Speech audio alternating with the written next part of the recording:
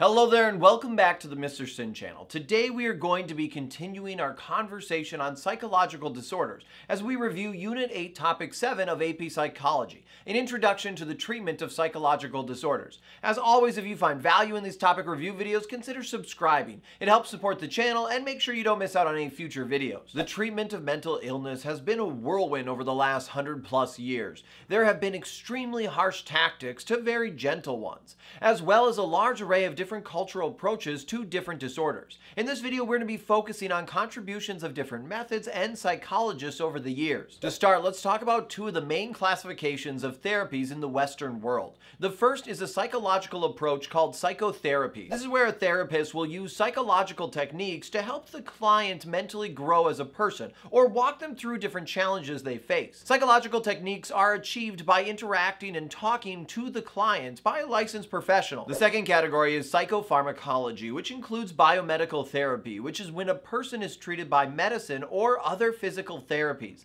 Many times the two types of therapy will be combined depending on what the diagnosis is. We can see that there are a variety of different important figures that have expanded our understanding of disorders and their treatments. Most of these psychologists will be familiar to you. First, we can look at Sigmund Freud. He provided the first major psychological therapy. It was known as psychoanalysis. The basis of psychoanalysis is that childhood experiences are the root of what makes us who we are as adults. Remember, Freud was all about the unconscious mind. This method would try to get you to unearth your unconscious mind by using free association. Remember, this is when a psychologist would say a word or show you an image and you'd say whatever comes to mind. If you pause, the psychologist would then record that resistance. Resistance often indicated that something in your unconscious mind was blocking you. They would also use dream analysis to uncover the root of the problem. As they are listening to you, they will interpret what they are hearing and provide insight that may guide you along the way. All of these techniques together would help give the psychologist an interpretation of what conflicts could be happening within the individual's unconscious mind.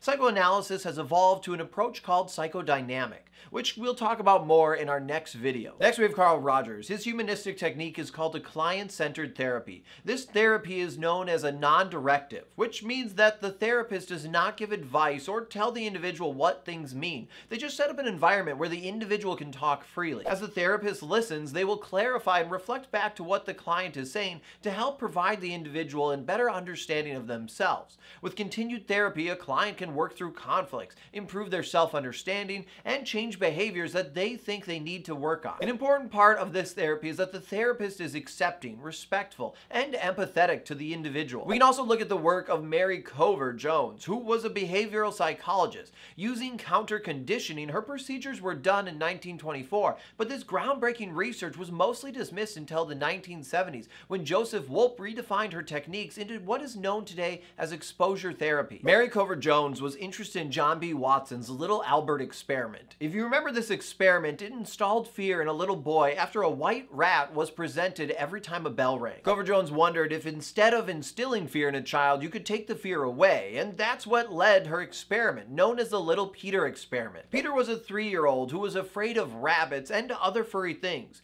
She set up an experiment where she started with the rabbit being very far away from Peter, but in the same room. Then she would give Peter candy whenever she would gradually bring the rabbit closer. Eventually, he was no longer afraid and was even able to pet the rabbit. Joseph Wolpe took this research and refined it into the exposure therapy. This treatment involves repeatedly exposing the person to the stimulus that frightens them in a controlled setting. This helps the individual become used to the stimuli, which decreases their anxieties over time. The person will feel that with more exposure, nothing bad will happen to them, and they'll start to become more confident in themselves that they can overcome their fear. Then there's B.F. Skinner. Hopefully his name rings a bell. He was a key researcher in operant conditioning. We learned all about conditioning in our previous videos. This is the technique that is used to change or shape behaviors. A technique that therapists use is called a token economy. This is where the therapist will help the client by providing a token or a plastic coin after the client has done the desired behavior. Later on, these tokens can be traded for a variety of different rewards. This therapy has not only been just successful with therapists, but has also been successful in homes and classrooms as well. Next, we can look at the work of Albert Ellis. He created the rational emote behavior therapy. This type of cognitive therapy works on changing our internal thought process about different situations. His therapy stems from the belief that a person will suffer because of their own self-defeating assumptions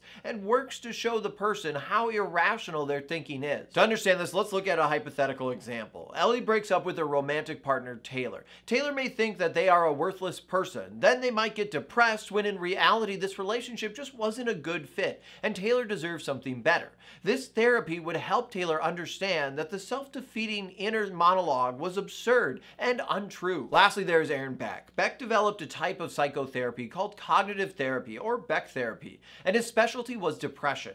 The root of his therapy is focusing on how changing the person's thinking will change how they function. Beck would work on battling a person's negative thoughts about their situations, future, and themselves. This would help the individual to view life in a more healthy way and would change their negative self-talk. The therapist would use a technique of gentle questioning to help guide the individual to be aware of their irrational thinking. Alright, and that's it for this video. In our next video, we'll expand on our conversation about how different psychological perspectives view and handle different disorders and treatments. But before that, you need to answer the review questions that are on the screen right now, and of course, check your answers in the comment section down below. And if you're finding value in this video, consider subscribing so you don't miss out on future topic review videos. Plus, check out the Ultimate Review Packet for everything AP Psychology related. It's a great resource that'll help get you an A in your class and a 5 on that national exam. As always, thank you so much for watching the video. I'm Mr. Sinn, and I'll see you next time online.